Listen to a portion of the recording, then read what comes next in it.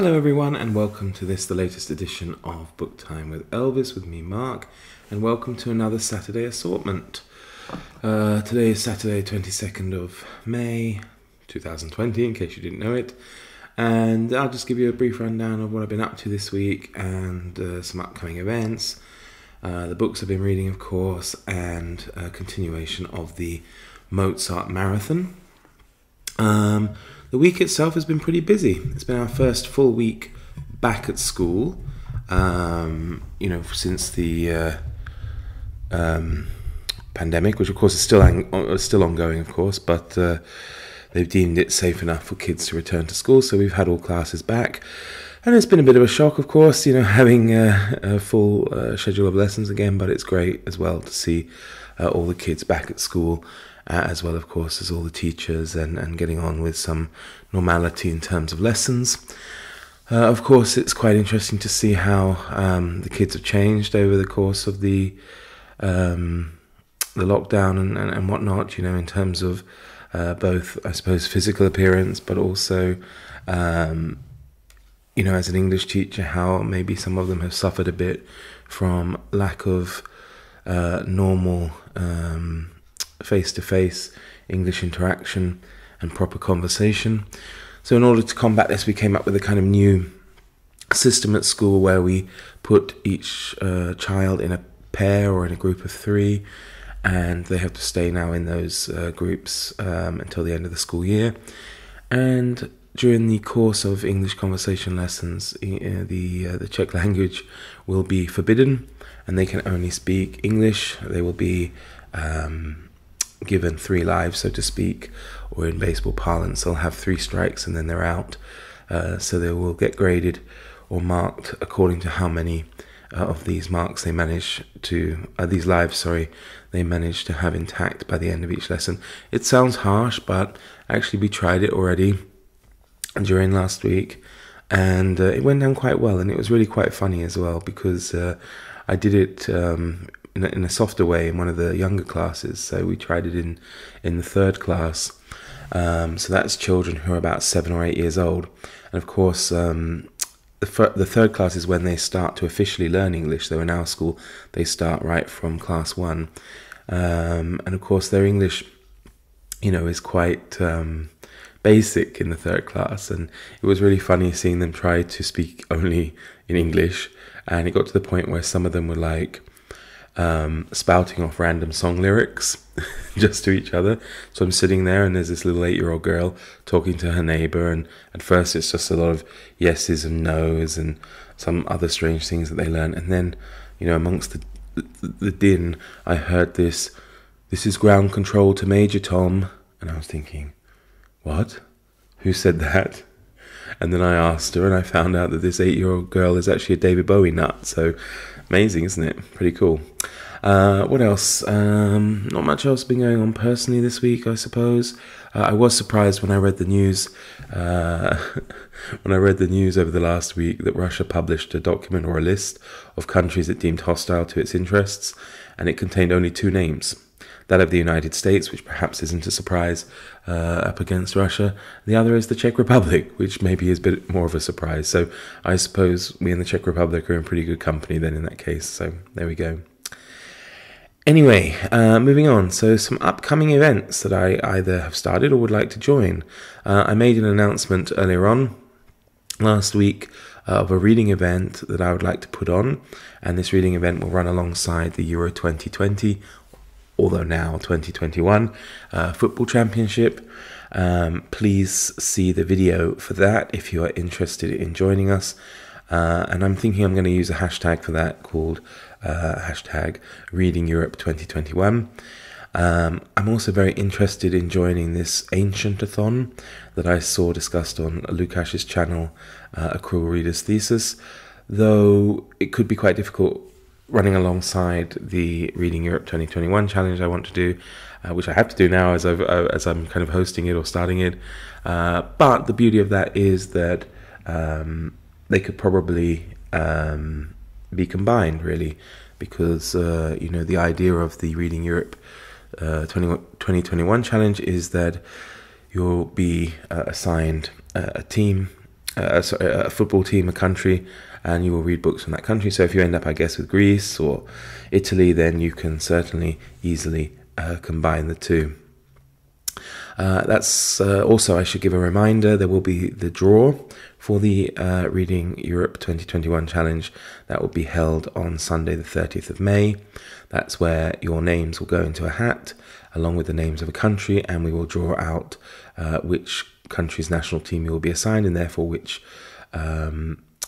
nation's literature or books or poems or short stories or whatever that you'll have to read during the course of the competition. I'm not sure yet at the time I'll do the draw. It depends where the majority of the participants are located. So far we have about 10, which actually I'm really pleased with, but it would be super to get a few more because there are 24 countries involved in the competition. So it'd be kind of nice if we could assign everybody a country, and all countries get assigned, though I imagine, as Marc Nash pointed out in the comments of the video about the announcement for that whoever draws North Macedonia may have the short straw, but who knows? There might be. I did see actually a list on Goodreads actually pertaining to Macedonian or North Macedonian literature. So who knows? Maybe there is enough out there. Anyway, moving on to books, maybe MIDRASH is the event I'm taking part in this month. I have finished Naomi Alderman's The Liar's Gospel, and I really enjoyed it, but I will not talk about it here because I will make a video about that on its own. The other two books I'm reading, the non-fictions, Delighting in the Trinity and The Unseen Realm, that's a bit slower going, and it's not really anything to do with the authors. I mean, they make a good job at trying to make it interesting. The problem is,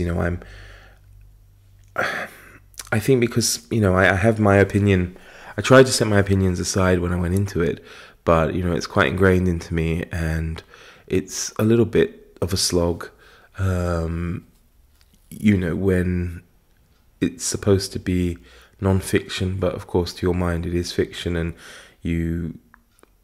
I don't know, it's difficult to say. I don't want to offend anybody, but of course, I am an atheist, so it has been a bit tricky for me trying to read it and actually to hold my interest, because all the while I'm thinking, well, yeah, I'm not sure, you have to take that with a pinch of salt and, this kind of thing.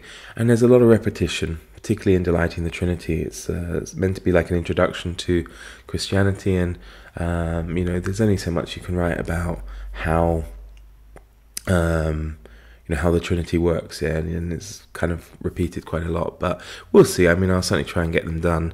But my other read, I'm doing a buddy read with Summer at Cozy Reading with Quaker Cats. Enjoying it immensely. It's going very well. It's great fun. Summer's a fantastic person, really good fun to talk to, very interesting as well. And I really enjoy our discussions and conversations, whether it's about the book or just other things in general. And of course, the book we're reading, if you are not familiar with that, is Cold Comfort Farm by Stella and we both started off not really liking it, though I'm happy to say it's trundling along nicely now, and we're both just over halfway through that, and certainly enjoying it more than when we started. One interesting thing about it from my side was, I went in it completely blind. I didn't even bother reading the introduction or anything. I just started reading the book, and I had no idea it was a futurist novel.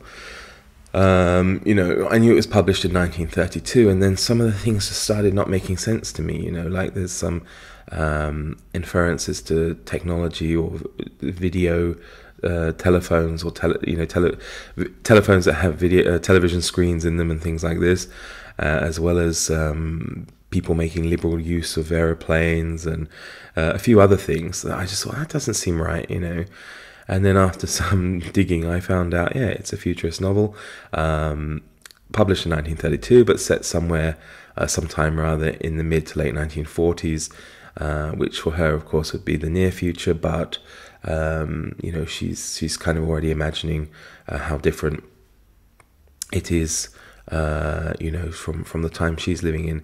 But they're only really asides. I don't know how much it's important to the main story, but it just kind of gave the whole thing a kind of weirdness that now it's been explained to me. I seem to be enjoying it a bit more. So finally, moving on to the Mozart marathon I'm doing, which of course is listening to a different Mozart opera in order every week. And we come now to Ascanio and Alba, and that's catalogue number K111. And this is a pastoral opera, and it's done in 2 parts. And it's music, of course, by Mozart, set to the libretto of Giuseppe Parini. And this was an interesting one because it was actually commissioned by the Empress Maria Theresa of Austria for the wedding of her son, the Archduke Ferdinand Karl, to Maria Beatrice d'Este. That was back in October 1771. This opera is set in mythical times, and it's the usual format. You know, there's gods and goddesses, there's Venus and Ascanio, who's the son she had by Aeneas. And, you know, it's kind of like a love story with different intrigues and things like this, and it's quite fine. I'm not going to go into great detail over it. It's, as I say, it was nice, but it wasn't particularly, for me, it wasn't particularly amazing or breathtaking or anything like that. So there's kind of like, you know, different characters, all, some of them have quite similar names, so it becomes a bit difficult. But yeah, it's the kind of usual thing.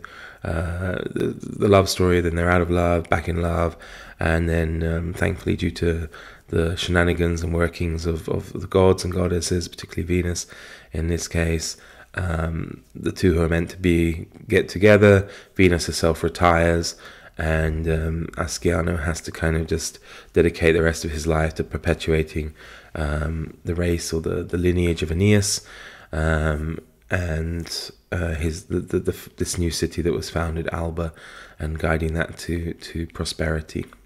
So there we go. That's my little Saturday assortment for this week. As I said, there will be some new videos to come, particularly in regards to one of the books I finished, from maybe MIDRASH, and maybe some other things. We'll see.